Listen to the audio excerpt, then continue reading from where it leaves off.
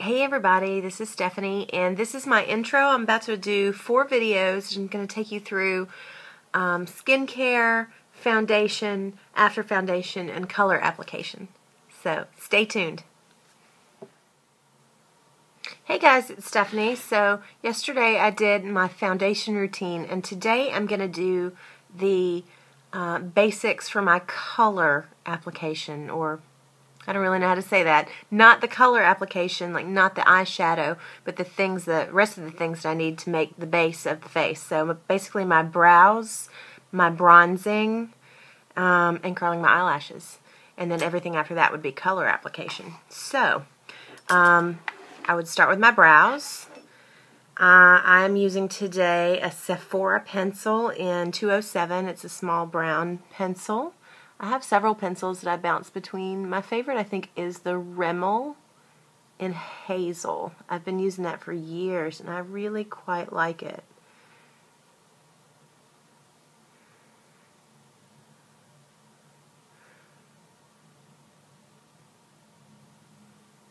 I don't have to do a lot to my brows. Pluck outliers. I don't have to get them waxed or anything like that. I just have to kind of fill them in and darken it up a little bit. So once I get them drawn on, I brush them out a little bit, make sure that the color has been evenly applied and that the hairs are all going the right way. And then I apply a little bit of gel. This is from Revlon. I had the ELF one previously and I did not like that at all. It was only $1, but I don't really recommend it at all.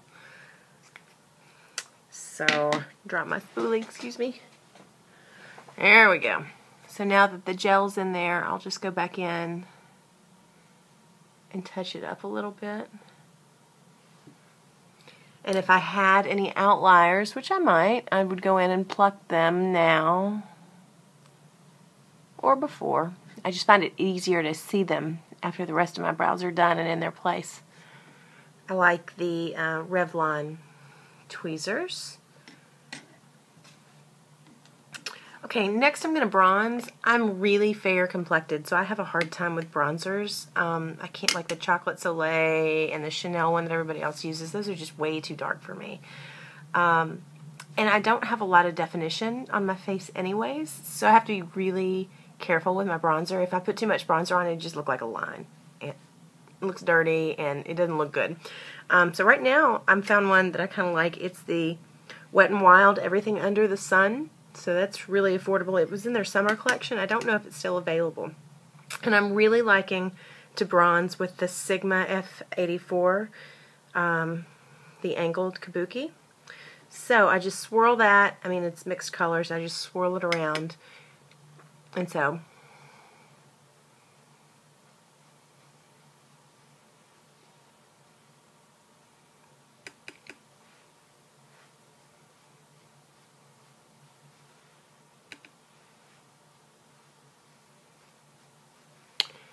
then take it in my hairline.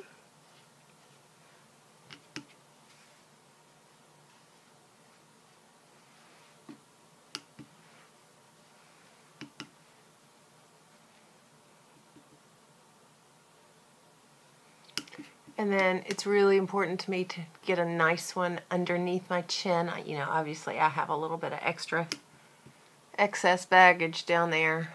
And if I can hide it with a shadow, then I will.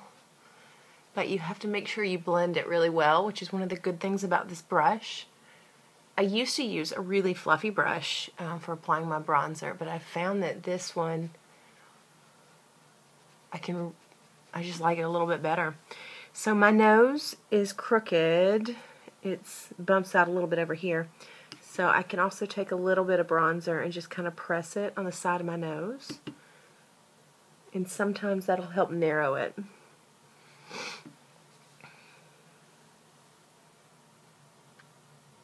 Okay, so that's my bronzing for today. And then the last thing I do before all my color application is to curl my lashes. I have this new heated curler from ARDEL. I just got it in my stocking. You hold it down and you can Can you see that the light changed to green? Yeah, I think you can see that. So that means that it heats up a little bit. And I am undecided on whether or not I really like this thing. You can see in the little lip that it pushes your lashes kind of into an odd shape. Whoops. Of course, that's not the part that's heated. The part that's heated is the pink coil underneath it. Now, I specifically asked for this in my stocking.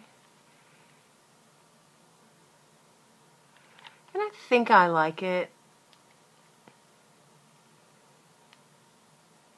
Did I say ARDEL? It's ARDEL. But I love ARDEL too. So if you don't have that, you should definitely get it. So I guess that's enough curling for today. Okay, so does that look any different from the before? I don't know, probably not. The last thing that I'll do before my color application is apply some pale yellow MAC pencil kohl to my waterline. Now, I don't like a dark waterline, at least not during the day. I find that it really makes my eyes a lot smaller. But this tends to make my eyes pop a little bit more. So I don't use a lot, but I'll put it in my inner corner.